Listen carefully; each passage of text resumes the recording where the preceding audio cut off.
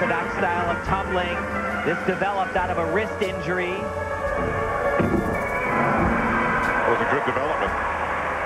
She's all about power, originality. Double spin, that was tough. A double spin on the beam is very difficult. And you do not ever see this young lady holding back. That is one of the things that makes her so exciting.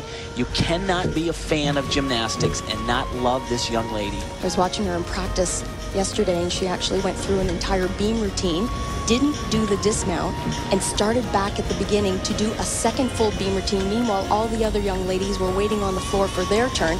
She didn't care because she got double time on beam. You know, just amazing difficulty throughout this entire routine. One thing that she does have is still that classic Russian style that we've seen for generations. She really uses her body to her advantage. Long lines and extreme flexibility.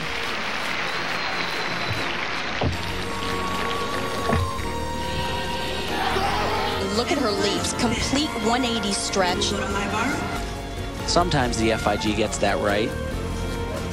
Now what this lady does so well is blind landings. That's sort of her trademark throughout the entire competition. No different here on the beam. This is an exciting dismount. Double front somersault.